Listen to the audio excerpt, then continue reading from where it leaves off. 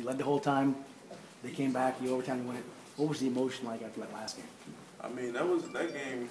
I think I was kind of fresh off my injury, so I mean, and we had Big Roy right there, so that was a crazy game for us. It was really exciting that we ended up pulling that one out.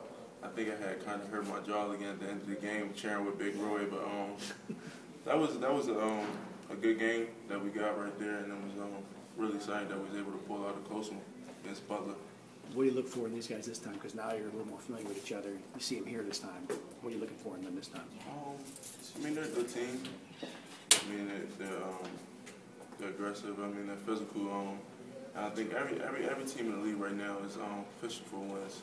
We all need wins badly, and you can never take a team lightly. So I think that this Saturday we got to come out and we got to play a hard 40 minutes, and we can't come out slow and different things like that in order to win the way we want to win. I know you want to put it behind you, but the 5-game losing streak, kind of downward spiral.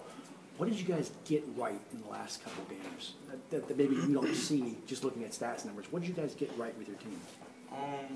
I think that one aspect of it was I'm able to play more.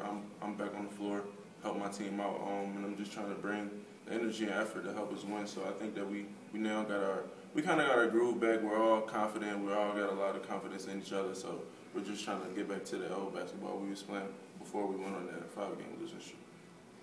When you lose your big guy, that changes the whole dynamic of everything. Have you guys kind of figured out the pieces of the puzzle, how to fix the Rubik's Cube without him? Yeah, I mean, I think that's what, if you look at any team in sports, you got to find a way to adjust if you're going to win. Teams lose players to injuries and different stuff all the time. Then the good teams always find ways to adjust, and I mean, that's what we want to. We want to be a good team, so we gotta find out ways to adjust, and I think we did that great in the last 2 games. What did that Michigan State game really mean you going forward for you guys? How good did it feel for you guys to win? I mean, I think it was really important for us to win that game, as in momentum-wise.